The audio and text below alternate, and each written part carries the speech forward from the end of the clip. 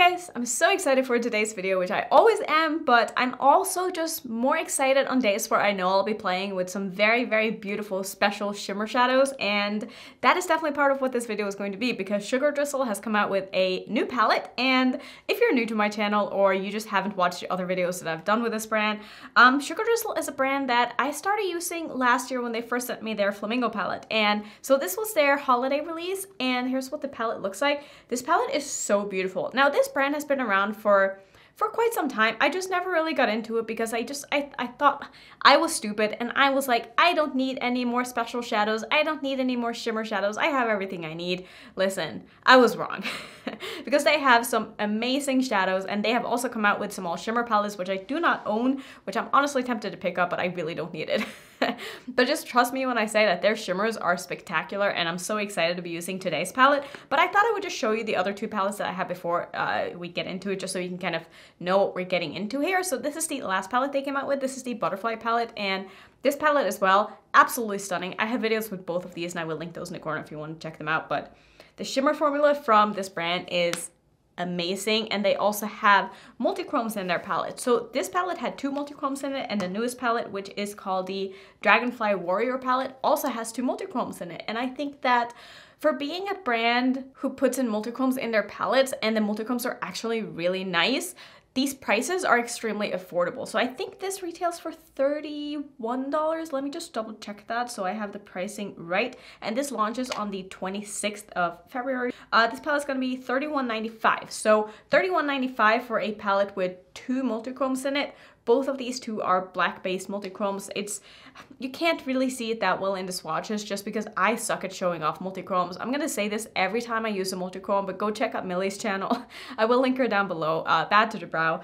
She always showcases multi-chromes like this beautifully, and I'm pretty sure that she's gotten this in PR. She may even have a video up on this already. I am so out of the loop because I haven't been home for the past like 5 days or so. I just got back from a little trip, so I haven't been watching too much YouTube, but if you want to see someone else use this palette, definitely go subscribe to her if you haven't already, because I'm sure she's going to do some beautiful looks. But I am really excited because I feel like this color story is not like anything else that I've ever seen, and it makes me really want to just play and experiment and do something different. So I think that's what we're gonna do today.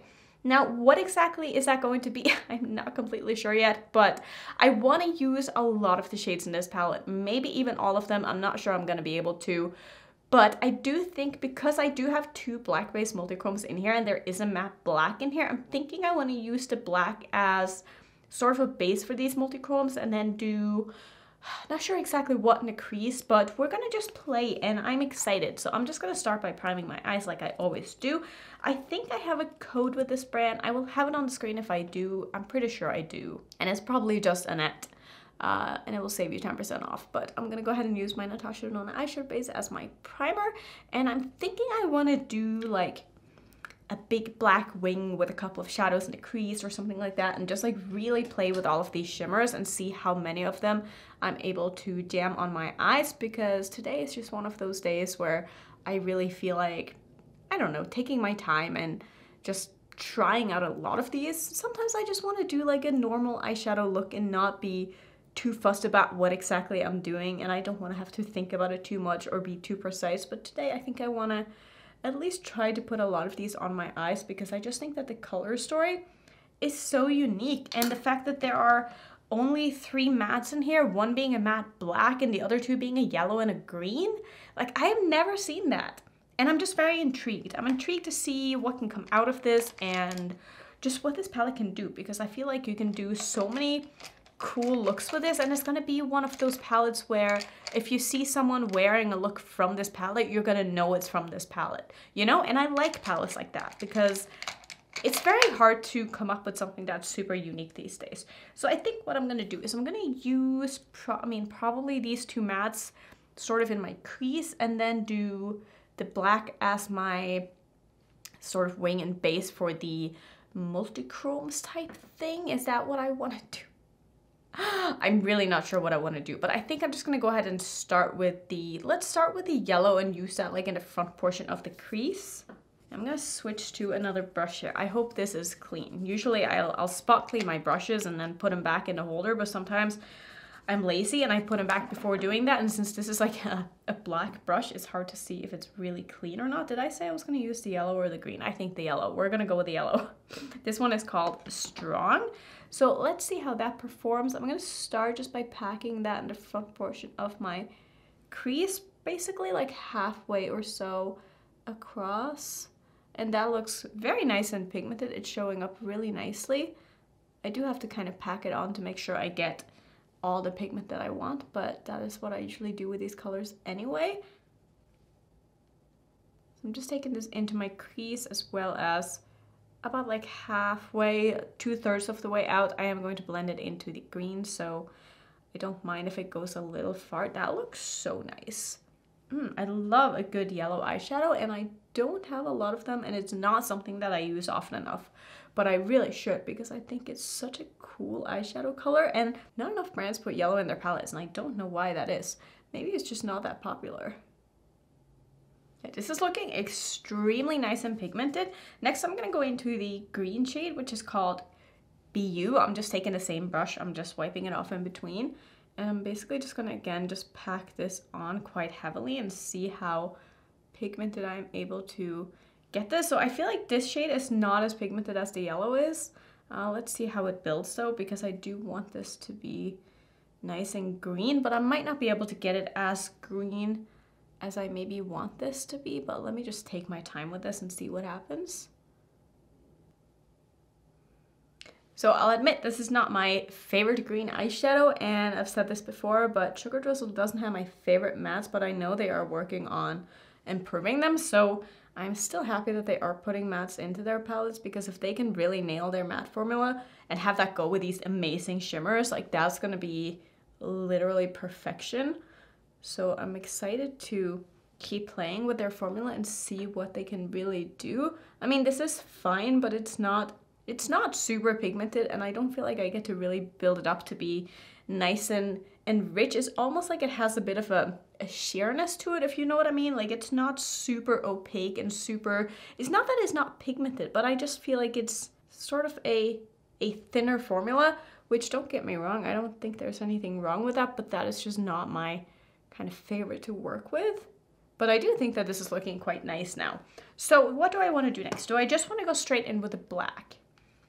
Is that really what I want to do? What do I want to do under my eye? I kind of just want to do like maybe some shimmers under my eye. Let me take a little bit of the green though, just like on the outer portion of my lower lash line, just to connect this a little bit. You can probably see here that it's not showing up as well underneath my eye as it is in my crease, because I obviously don't have a sticky eyeshadow primer down, which that tends to be the case with most shadows, but it also can be an indication of just how a shadow is going to perform when layering it over other shadows. And if it doesn't stick on a set base, it's probably not going to layer very nicely as a second shade over something else either. But I do think that looks quite nice. So next, what I'm gonna do is I'm gonna take this black gel. I think my cat just knocked something over. What's new? Anyway, I'm gonna take this black gel liner from Rephr. I haven't used this yet, but I think that using a gel liner for this is probably my favorite way of doing like a big wing liner, because I feel like I don't know if I have more control, but it's easier to like kind of fill it in. So I'm just gonna use this as my kind of big hooded eye wing technique. I'm just gonna use that from the outer corner of my eye with my eye open. I'm just gonna create that wing shape that I want here. And then I'm just gonna connect it to the hood of my eye. It's a little bit hard to explain how I'm doing this, but I think you can kind of see where I'm going with this. And then I'm just gonna fill in the triangle part on the outer corner here. That's gonna look kind of crazy when I look down. Like, you can see it's basically just like a triangle now. And then I'm just gonna connect it to my lid. And I'm gonna start filling this in on my lid as well. Just gonna do it on the outer corner first, but I am going to use that black eyeshadow probably on the rest of my lid. I could easily use this eyeliner just all over, but I think that just because there is a black eyeshadow in the palette, I'm gonna use the shadow just so I can really test it out.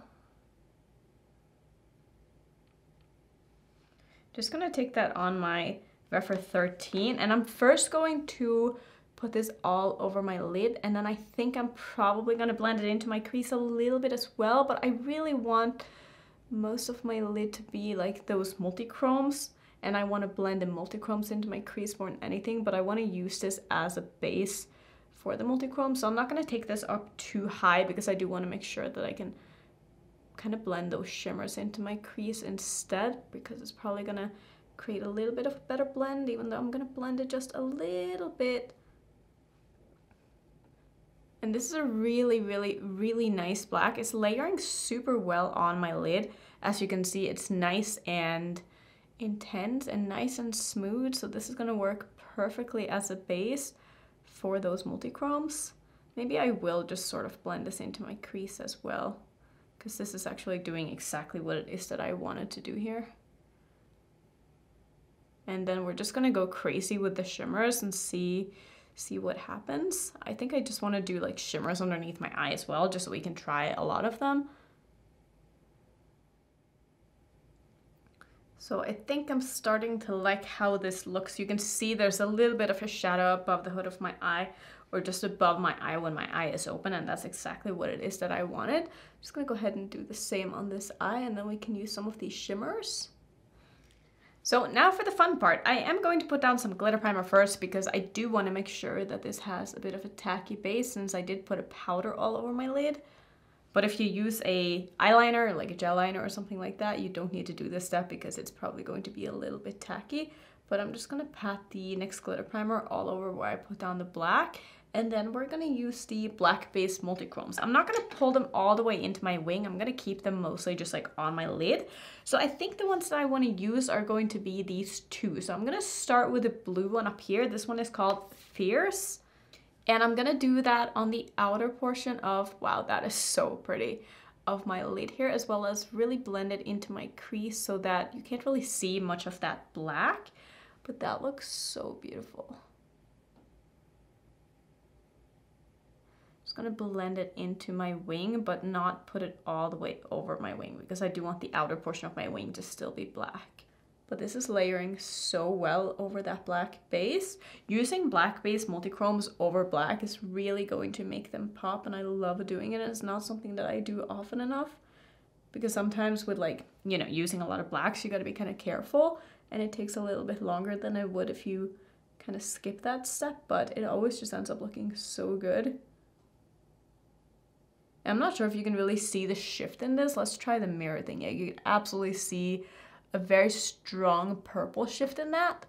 Oh, that looks so good. Okay, so with my other side of my brush, I'm gonna go into the shade called Selfless, which is the green to kind of blue shade. I'm not sure how these are going to work together, but there is only one way to find out, and that is to put them together. So that's what we're gonna go ahead and do. So my camera shut off. I'm not sure exactly where I was, but I was saying that I felt like when I swatched the shade, this one was a little bit less metallic and the shift wasn't as strong.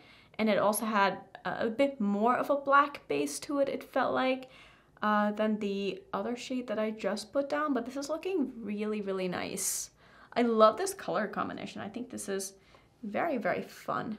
And I'm definitely gonna do like a pop of something in my inner corner, as well as probably one or two shimmers on my eye as well, just so we can play with a lot of these. And I already know that I'm not using the shimmers in this palette that would be my favorite if I could like choose to only use my favorite shades, because I don't think that these multi-chromes would beat out some of these other shades, because there are some shades in this palette that are that amazing foiled wet looking formula that you guys know I absolutely love, like the Pinkaberry shade in the Flamingo palette. Like, I cannot get enough of that shade still. It's so pretty. And there are, like I said, some of those shades in this palette as well, but I'm not using them right now because I really just wanted to do this color combination and sort of test out these multi-chromes. But let's see, which one is it? I think it's the shade called Warrior. This one up here is that shade that I just, oh, look how glass looking that is. It's so beautiful. And then this one down here as well. Like, these two are my favorite kind of shimmer formula ever. So yeah, I'm not using those all over my lid, but I know if I did, I would love them. So maybe I will use those under my eye, because why not, right? So maybe that's what I'll do. I'm gonna start with, maybe I'll use a little bit of, now I'm like, what am I doing? I think what I'm gonna do is I'm gonna take the shade called Warrior. I don't know if this is gonna look good or not. I might end up looking kind of crazy, but we're gonna try it. I'm gonna spray this if I can find, do I have any Fix Plus left? I do, it's right in front of me. I'm gonna spray this a little bit here, not too much, just so that it is a little bit wet. And then I'm gonna put that in the middle of my lower lash line. I don't really like having shimmers like all the way out, but I don't mind having it on most of my lower lash line because I do like having some sheen there. I do wish that the green was a little bit more pigmented, just like the matte green that I have here, because I can't really see it that well, but that's okay. The shimmers are definitely going to be the star of the show in this look anyway. Like, I'm not doing this shade any justice by putting it under my eye. I'm fully aware of that, but I still just really wanted to use it, and I can tell it's absolutely stunning and a shade that I'm gonna want to use so often. So I think for the front portion of my lid, I'm thinking I want to use the green, and then I can do the yellow in my inner corner. Or I could do the opposite. Maybe I'll use this shade like a little bit on my lid as well. So I'm gonna take a shade here called Spirit, and I'm gonna spray this one a little bit as well. And I'm gonna take that on just the very front portion of my lid. So this one has a bit of a pink shift to it, which I don't know how that's gonna look, but we're here, so we're trying it. It's a beautiful shade.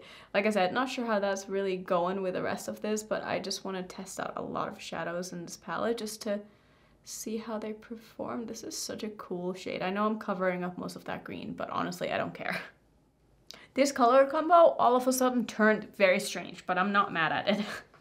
To finish off, I'm gonna take the shade called Fly Baby Fly, which is this beautiful, very light yellow shimmer, which I don't know if I have anything similar in my collection. I'm just gonna take that on the very, wow, that's beautiful, front portion of my lower lash line. Maybe I could have reversed these two colors that I just used, but doesn't matter. I'm just gonna put that right here. This is so pretty. I really like that. I'm just gonna take a little bit more of that green multi-chrome, and I'm just gonna make sure that I kind of bring this back a bit because I feel like I covered a lot of it. So I'm just gonna make sure that I feel like the ratios between the shimmers are what I want them to be, just so that you can see all of them. And then I think I'm just gonna go ahead and finish off because this is basically all the shadows that I'm going to use. So I will be right back with the final look. Okay, so here's basically how I finished off. I did put some turquoise in my waterline just because I felt like I wanted something that was similar to sort of the shades that I had underneath my eye, but I didn't want to go with green. I wasn't feeling green, so I did turquoise. This is Zulu from ColourPop. I think I like that choice, and I also used a little bit of the greens from the Blends Bunny palette because I just felt like the one from Sugar Drizzle just weren't doing it for me. Like, it just wasn't sticking right here, so I mixed basically these two colors just right on the outer portion here, and I feel like it really made it pop, and these are just so intense if you're looking for nice greens. If you're looking for nice rainbow colors in general, this is the right palette. And this palette paired with any of these other shimmers from Sugar Drizzle is literally perfection. So, like, I cannot believe how much I've been reaching for this palette. Like, this is possibly my favorite palette of all time. Yeah, I said it. I think it's just amazing, and it just goes so well with all of the beautiful shimmers that I absolutely love, and I cannot get enough of it. I use it so often. I even brought it on a trip that I was just on, and it's just spectacular. It's fantastic. My lip today is from, where did I put that? Where do I put anything? This is from Unsai. It's in the shade Sweet Tulip. It's one of their cream lip stains. My blush today is one that I've had in my collection for quite some time. I showed this in a haul a very long time ago, and this is from House Labs. It's one of their sort of new collection blushes, and I got it. I think this is beautiful. I'm gonna put on a little bit more, but the formula on this is, it's not super pigmented, but it's a little bit glowy, but not so glowy that it like looks like a highlighter. It just looks really, really, really nice on the skin, and you cannot mess this up. Like, it's not, like I said, super pigmented, but you can absolutely see it, and it looks so nice, and the formula is just, honestly, one of the best blush formulas that I've tried in a long time. Like, this is amazing. This is in the shade Bellini, and I love it. I think it looks beautiful. My highlighter today is from Bitter Lace Beauty. It's in the shade Electric, which is the favorite yellow highlighter that I have in my collection. I use it all the time. I'm just obsessed with it. Let's see, the palette. I love this palette so far. I mean, I think the shimmers in this are so fun. Like, I think this whole color story is so fun. The whole idea behind this palette is so fun. I've never seen a color story like this before. I think the shimmers individually are beautiful. You can definitely see a shift in the multi-chrome shadows, and the other shimmers are amazing. I cannot wait to use this palette more and just focus on like 1 or 2 of them at a time, because I feel like trying to jam them all onto my eyes like this, you cannot really see the full potential of these shadows doing it this way, but I just wanted to test out a lot of them.